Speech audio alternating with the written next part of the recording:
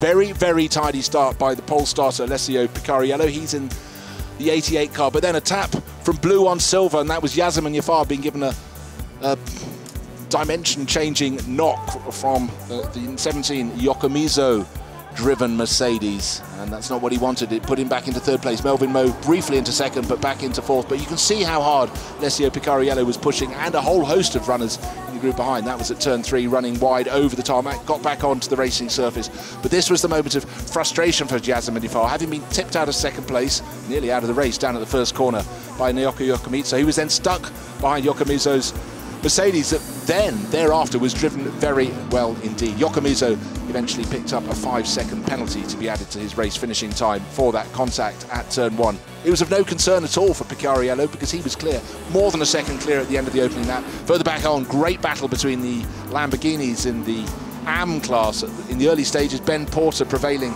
from the Vitana Motorsport car, but it wasn't to be that way at the end of the race. And the Berth Racing Project GT4 Mercedes, clearly some contact leading to a car that struggled to get back to the pits. Daniel Au then had a couple of moments in the 55 Mercedes and scuppered its chance. This is the second of the BMW Team Studi cars entered for the first time this weekend. That too took bodywork damage, but then in the closing stages of the race, it was the pros making their way forward. The 912 Porsche in the hands of Johan Bo and being chased very hard by Marco Seefried in the Ferrari.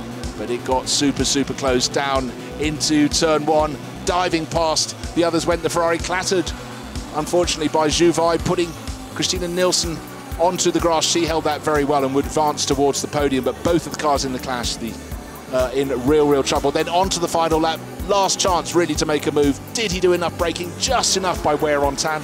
Managed to get into the lead in turn 1. Inside Vouticon in through Fuvasak. Then it was side by side. In fact, the Porsche slightly ahead, but he was on the wrong side of the circuit for the next corner.